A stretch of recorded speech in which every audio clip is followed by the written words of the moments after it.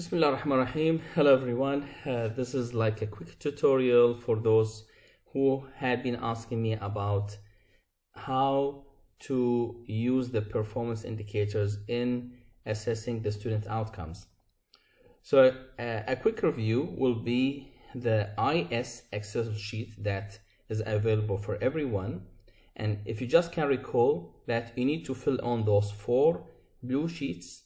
So you fill in your course outcomes, you put all your marks for quizzes, tests, test 2, assignments, for whatever you have, and then you're going to do the mapping between your assessment activities and the course outcomes. Then you're going to, and that is the sheet which is related to the explanation for the PIs that I'm going to come and explain in a moment. So PILOs question mapping, it is the mapping between the assessment activities and the performance indicators of the student outcomes. And here I said performance indicators of the student outcomes. Next is a summary of all the grades and summary of all the assessment activities and the 60% plus the final plus the total. And if you have some individual bonus, and this individual bonus is added not in this worksheet, it will be added in the marks, because the marks is the place where you can add all your data and all of your marks. And here I am adding an individual bonus, for example, for this student for 2 marks, and for this student I'm going to add 4 marks. Of course, we cannot just add anything randomly. That will be based on an assessment. But I'm just saying that you can have some individual bonus, and this is some added feature that we have done for this Excel sheet based on the recommendations from the faculty members. So we said that. So the summary sheet just shows the summary of all the data that had been inputted in the marks worksheet. For the 4 blue ones, they are not for print. For the 4 yellow ones, they are all for print. So the summary is going to be printed, and then the report for the achievement of the course intended learning outcomes is going to be printed. And then the reports for the program intended learning outcomes is going to be printed, and this is the program intended learning outcomes. And some people will get confused what is student outcome and what is PILOs.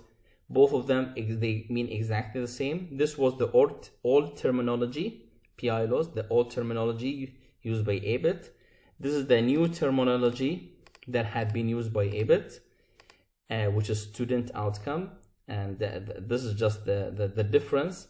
Why we are keeping both? Because this old terminology is the terminology used by Bahrain Quality Assurance Authority, and it is used by the Higher Education Council. So this terminology is still being used in Bahrain, and is being used even internationally in many other places.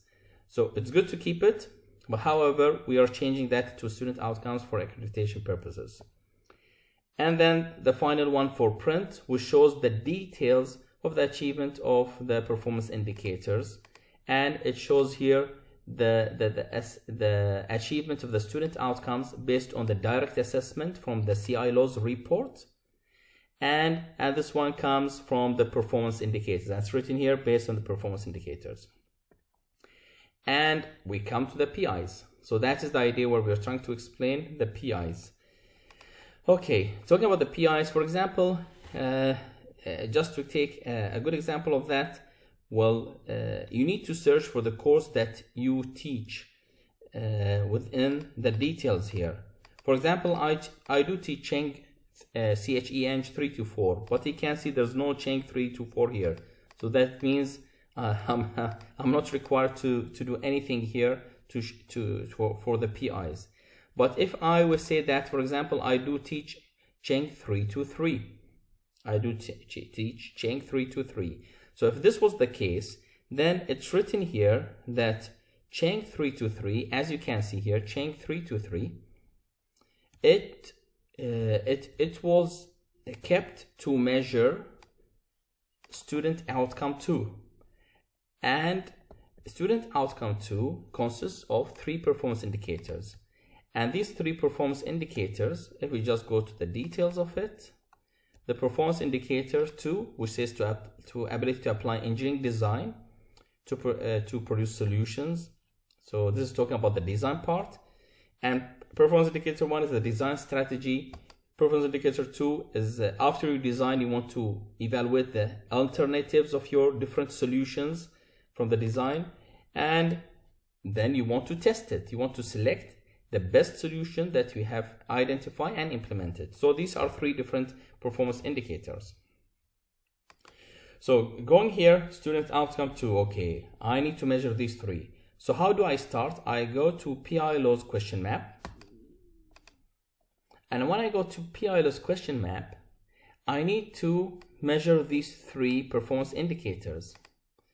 And I do advise that if I'm going to measure this performance indicators of these student outcomes, I'm not going to select the assessment activities that are at the beginning of the course, like quizzes, test 1, maybe test 1 is fine, but quizzes, if it's quiz 1 or quiz 2, I'm not going to use that. The reason is that, like, there are 2 things that you need to be away from. If this quiz has a very small percentage, it's not wise to select it to measure the achievement of a performance indicator. Or this quiz is at the beginning of the semester. And when I say at the beginning of the semester, what does that mean? It means that maybe the student will achieve the outcome by the end of the semester, in the final, or within one of the assignments. So he's going to achieve, or she's going to achieve, by the end of the semester. So talking about the student did not get a good mark, or he did not achieve the performance indicator 1 for student outcome 2 by the beginning of the semester, it does not mean that he will not achieve it later. So we will not put 1 here, but rather we will put 1s for the higher assessment activities, what I mean at the later stage of the semester. But I need to make sure that, okay, which part of my course does include designing a strategy or developing a design strategy. So I will say, for example, I will develop a design strategy in the final design report. And this is the final design report, and here I'm selecting that was the first design report. It's like question 1 in final, it was about the design report. So here I'm adding 1. I just want to make sure that if I go back to marks, well, in the final I do have question 1, so there are marks for that part. So what does the system do? It will say how many students got above 60% of that mark, which is 35. So 60% multiplied by 35, this is something like around 20 or 19 point something, I'm not sure. So then it counts how many students are above 20. Well, this is 1, this is 2, this is 3, this is 4, 5, and it counts the number of students who are above 20. And actually, if you go below here, it will show you that the students who achieved above 20 were about 31 students in question number 1. 31 students out of 35, and that is really a good number. Let me see, is it 31? Yeah, it's written here. You can see the students who did really achieve that success criteria, and it's 31, and so on.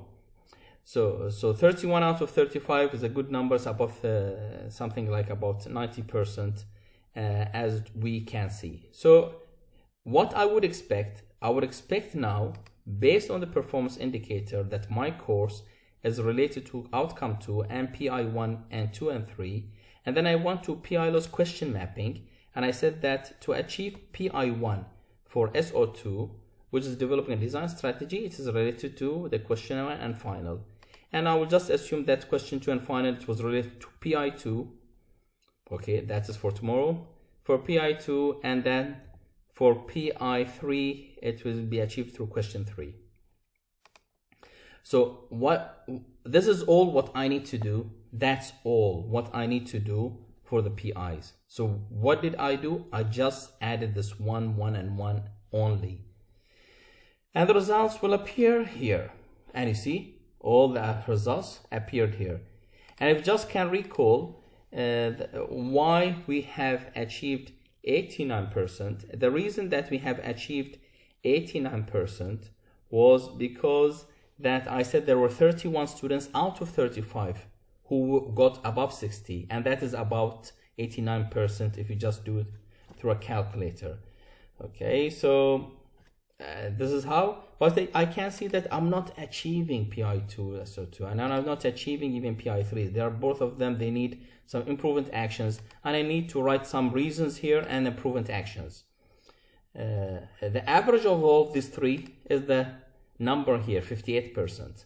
So I may have, this one now is not achievable, but I mean, it did not achieve the criteria, which is 60%, but maybe the average is above 60%, but the details, if you go the details of PIs, we did not achieve it. This is not bad, but it just says that it reflects that sometimes taking the overall number does not give you the details that you are really achieving the outcomes. You're saying, well, the students look, they're really good. They achieve more than 60%, but maybe they are bad in evaluating. They can design, but they cannot really evaluate the feasibility of their design or select the best solution, which is even more difficult and a higher level of thinking.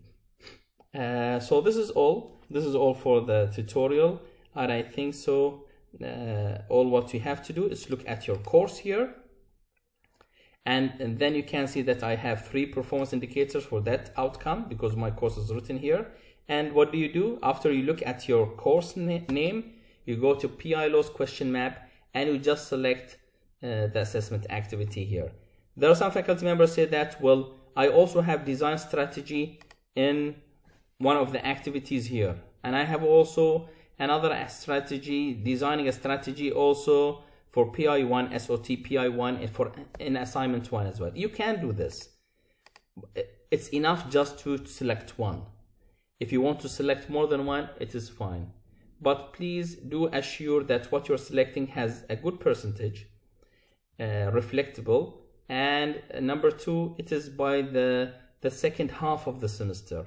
Second half of the semester, that means like it's not the beginning of the semester, which shows that the student is still early to test him or test her that if she is achieving the outcome or not.